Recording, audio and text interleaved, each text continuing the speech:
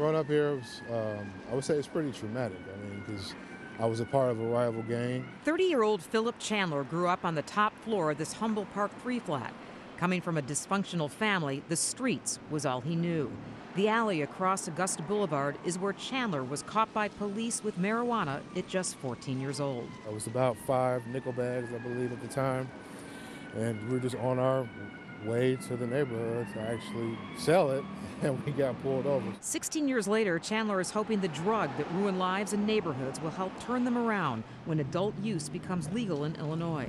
With the help of Cresco Labs, Chandler is one of 130 people who plan to apply for a dispensary license as a social equity applicant. The intent is to make sure that the preparation is there and that the resources are there to make sure it's viable. Chicago-based Cresco Labs is one of the largest cannabis operators in the U.S. Its new incubator program not only helps minority applicants apply for one of 75 dispensary licenses available in Illinois, it will also give groups seed money to start their businesses.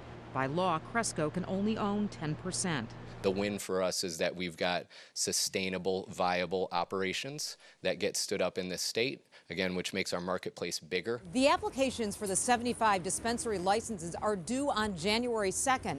The state of Illinois has until May 1st to make its decision on who gets those licenses. If Chandler is lucky to win one, he says not only will he give job opportunities to people in neighborhoods like the one he grew up in, but he plans to use the cannabis revenue to give back. It ruined my community, so I'm morally obligated to use the benefits of cannabis to change my community. On the West Side, Sarah Schulte, ABC 7 Eyewitness News. Hey, if you like that video, be sure to subscribe to our ABC 7 Chicago YouTube channel.